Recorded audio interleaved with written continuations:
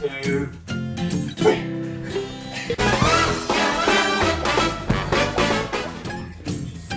Loki, what you got, bud?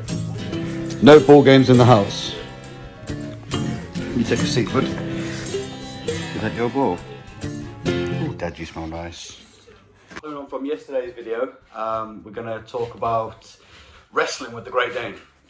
So, I wrestle quite a lot with Loki. It allows him to let off some sort of steam, get rid of some excess energy. A lot of people frown upon it because they say it makes the dog, makes the Great Dane more prone to biting and playing with people he's not supposed to.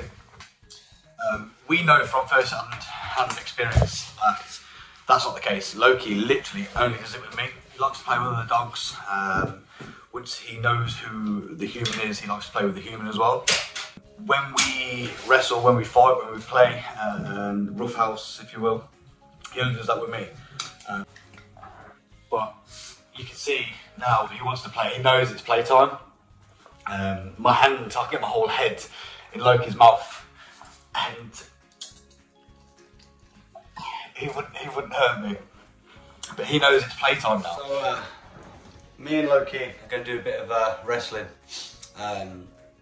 just to show you what it's like. And 1, 2, 3.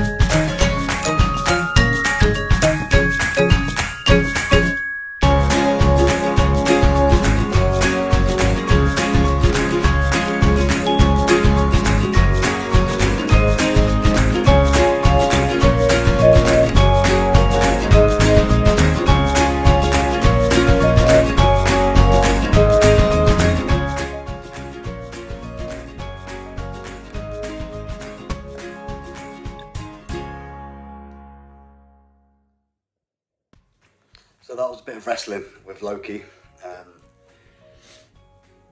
Once he's worn out, he's tired. You know he's tired. It's like the end of the day when he knows it's bedtime. But check him out now.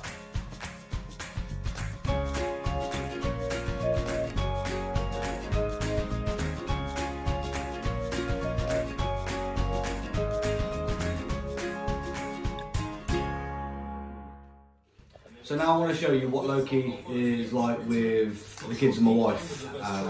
Check these out now.